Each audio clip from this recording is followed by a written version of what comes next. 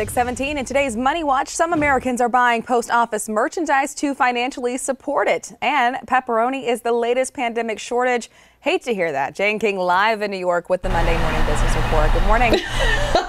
Margaret, we had a pepperoni pizza this weekend. How crazy that this story would pop up. So yes, there's a shortage of pepperonis according to Bloomberg. This is mainly impacting the small pizzerias. Now, pepperoni's price has gone up about 50% through the virus.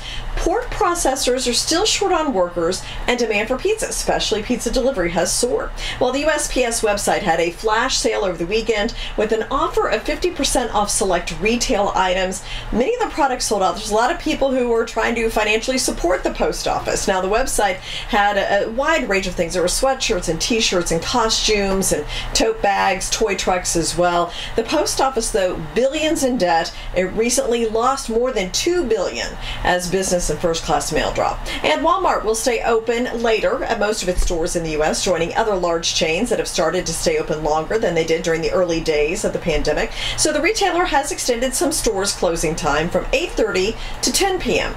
And a Walmart spokesperson said the additional hours do allow customers time to spread out their shopping. Well, stocks finished Friday mostly flat. We did get some new numbers that show American shopping is back to pre-pandemic levels. This morning, though, very quiet. The Dow's pointing to a 4-point gain. So pretty slow going so far this morning. Live in New York, I'm Jane King. Back to you, Margaret Ann. It's always the littlest things that you don't realize could become a shortage, Jane. That's what I feel like. I know. Oh, it's the economic impact of this. Nobody could have predicted. It's been absolutely fascinating. It really has. Very bizarre. All right. Thanks so much, Jane. We'll see you tomorrow morning.